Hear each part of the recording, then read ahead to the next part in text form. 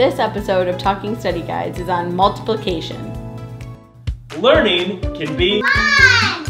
If you like learning in exciting and engaging ways, then Talking Study Guides is for you!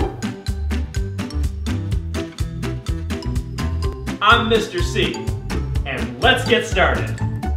Welcome! Today we're going to be learning all about multiplication. I'm going to start off by letting you in on a little secret. Multiplication and addition are longtime friends. As a matter of fact, multiplication is repeated addition. Anytime that you're adding equal groups of things together, you're also using multiplication. Let's check out an example. In my hands, I have some juice boxes. What I have are 2 rows and 4 columns. I can think about this as a multiplication problem. I can do 2 times 4, and what I'm going to get is 8 as an answer. Now, I'm not claiming to be a juice box pro. I've had many epic failures that have involved juice. I've had lost straws that have never been recovered. I've opened juice pouches in crazy ways. And I've even had juice pouches explode. Farewell, tropical fruit punch. The number sentence on the screen shows us that 9 times 2 equals 18. The symbol in between the 9 and the 2 is a multiplication symbol. It can also be shown as a center dot. Both tell us that we need to multiply. The 9 and the 2 are called factors.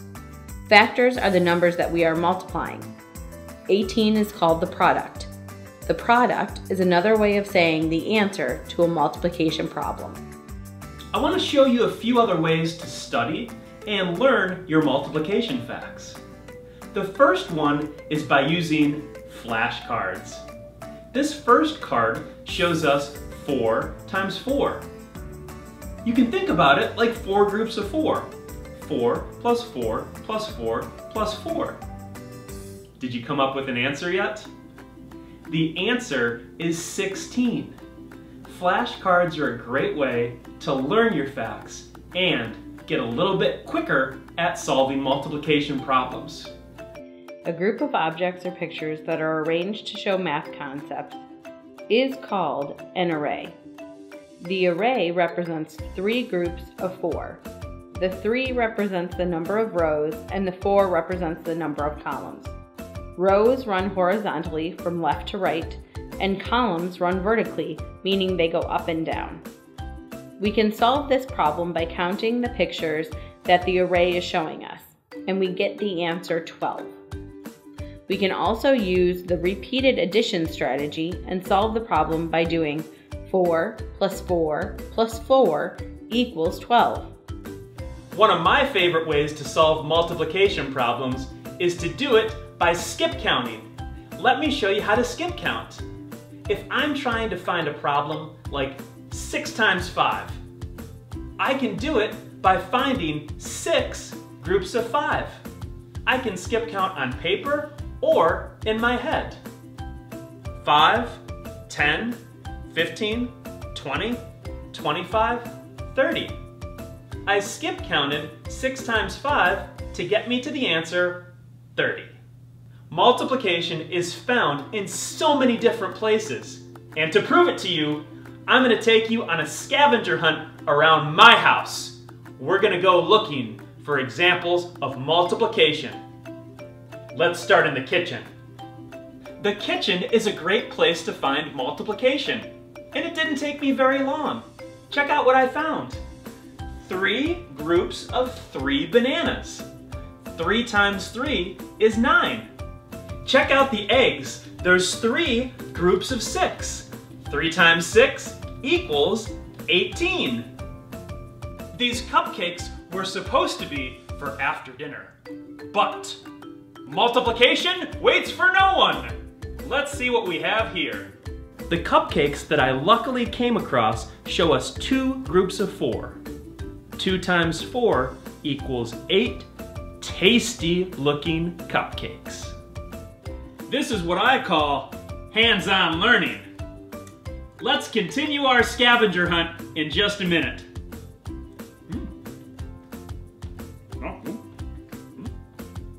No scavenger hunt is complete without letting me show you my secret video game room.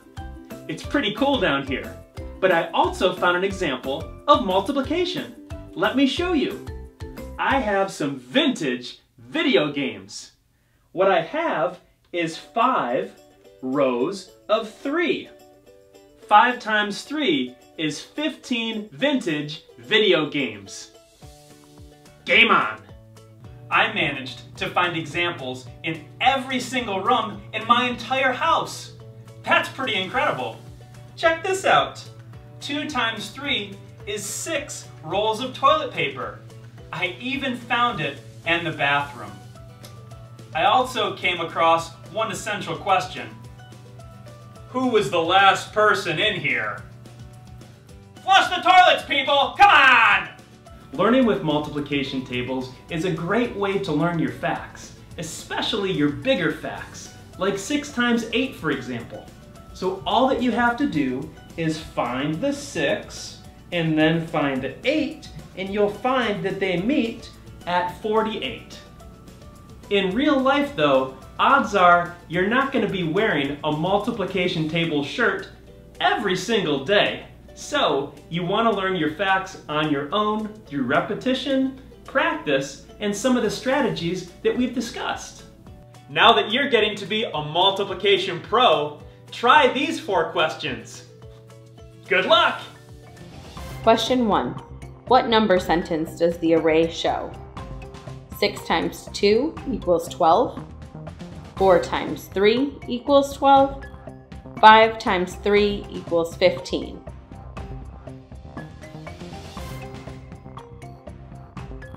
If you said 4 times 3 equals 12, awesome sauce, you're correct. Question 2. How many days are in 3 weeks? Here's a hint. You need to remember that each week has 7 days. In order to solve this problem, you needed to find 3 times 7.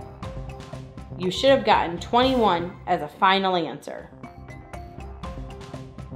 Question 3. What is the product of 10 and 4? If you guessed 40, you're correct. Question 4. If Mr. C makes 5 baskets and each basket is worth 2 points, how many total points did he score? If you guessed 5 times 2 equals 10, you're correct. Way to go! I hope that you enjoyed our video on multiplication. Just as in sports, math involves a lot of patience, practice, and dedication. If things get tough, keep at it, and sometimes amazing things happen.